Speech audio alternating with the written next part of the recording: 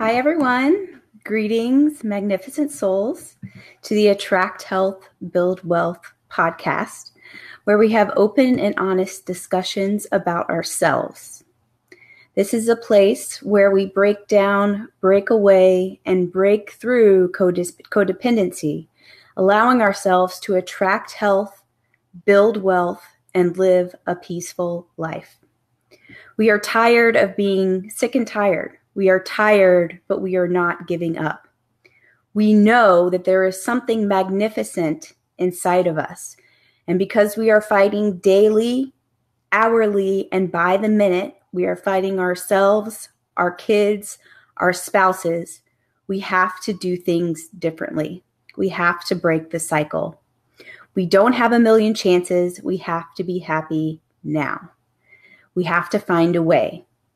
So how do we do that? How is that possible? If you look around at what society is telling you, they tell you that what we're doing is impossible. Yet it's happening every single day. It's happening through the practice and the love that we call awakening the magnificent soul. We are magnificent souls, and these are our stories of healing.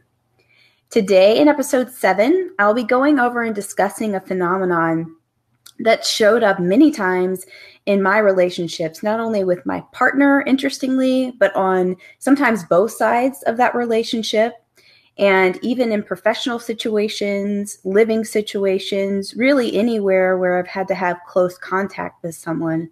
And that's the feeling and the phenomenon of walking on eggshells, which in my experience can be emotionally debilitating and can act as fuel for anxiety and stress and paranoia.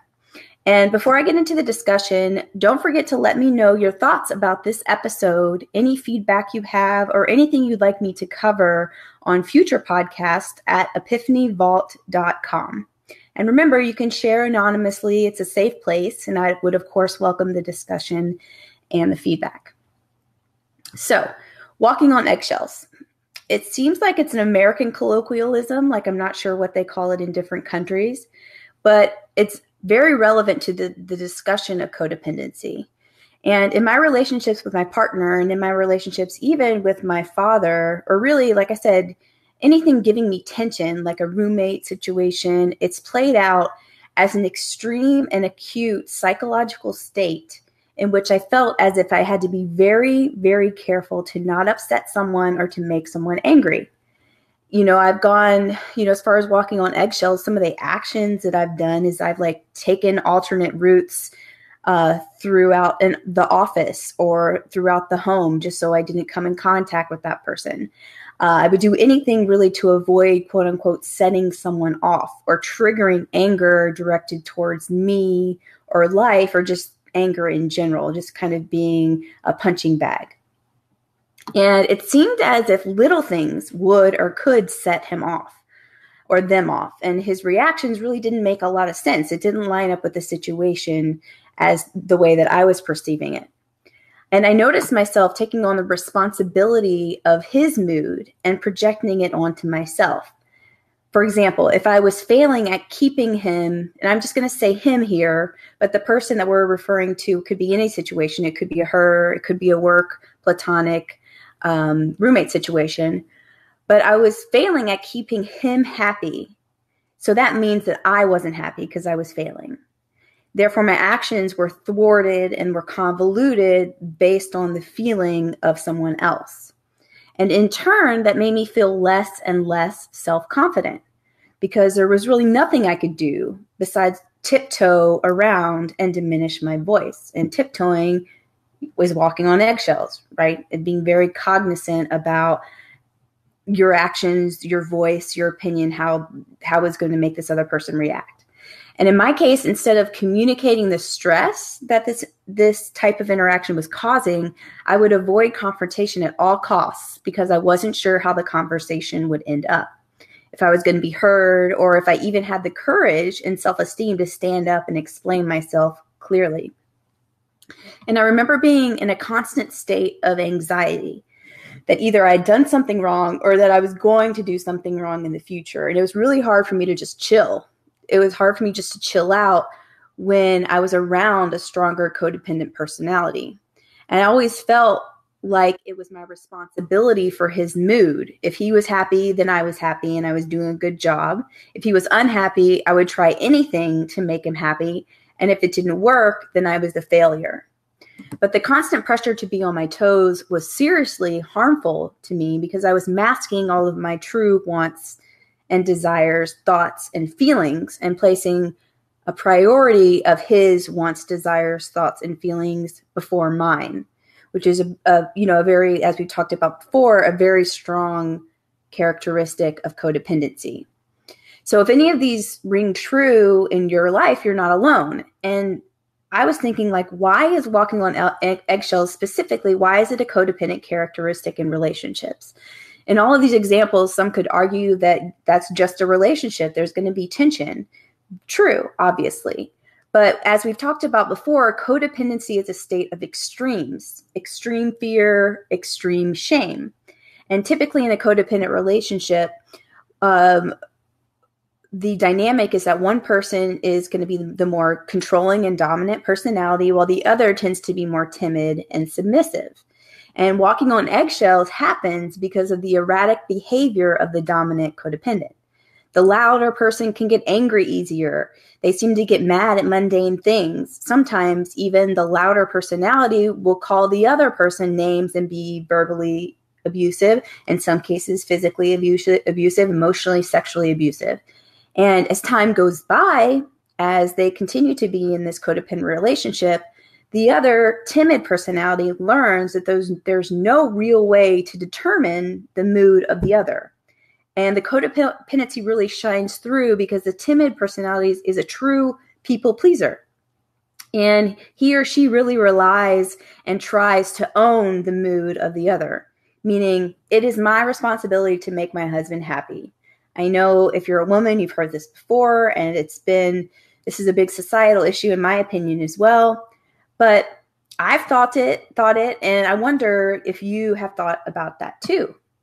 And it's so, in thinking about it and being mindful of the situation, it's so obvious how the anticipation of how my actions would either succeed or fail in the aim to alter the other's personality. And after a while, a deep fear of taking any action at all because you're not quite sure what's going to happen leads to, quote unquote, walking on eggshells. And one step further down the codependency dysfunction is, for me at least, I would have very deep shame for acting like that, for knowing that I was doing, but what I was doing and what I was feeling was wrong. But it was kind of a, instinctive reaction is to really make sure this person is pleased, if that makes sense. So I knew what I was doing was wrong, but for me, I was failing to succeed in that aim. So what can we do about it? Most of you know that one of the reasons that I'm doing this podcast is my desire to tell my story, because I did hit a very, very low point in my progression. And if I can just help one person, or if I can ring a bell for one person, that payoff is really priceless to me. But if this is something that you see in your life, what can we do to advance past these behaviors? And I think the first thing to think about really own is the realization that this constant beratement and bombardment of your being projected onto you by somebody else has really taken you down to a low, deep place, maybe even a place of self-hatred. Maybe it's manifesting itself in other addictions, drug addictions, alcohol addictions, food addictions, which was, what happened with me. But you have to own that the something in there is something wrong here. And a lot of it has to do with you and how you feel about yourself. What I would not recommend is placing the blame on the other person, right? I went through years and years and years of just trying to reason with my partner about the treatment of me and how I felt, and really hoping that he would own some of this dysfunction and anxiety that I was feeling. But in the end, really, that was never going to happen, and unless it was on his terms. So I have to be responsible for what I am responsible for, and that's me. And again, that lends, if you kind of place the blame on the other person, it lends so much energy and so much validity in some ways to the way that they're acting, right? And that's why they call it codependency, is because it's a cycle.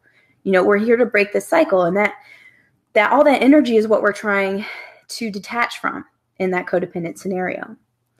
And after recognizing this, now we can begin to work on ourselves. And if you're wondering what I do to keep up on my soul maintenance, and this is a daily, sometimes hourly, minute, thing, check out episode 6 as I kind of go over what my soul maintenance plan is and what my suggestion would be to get you started on that.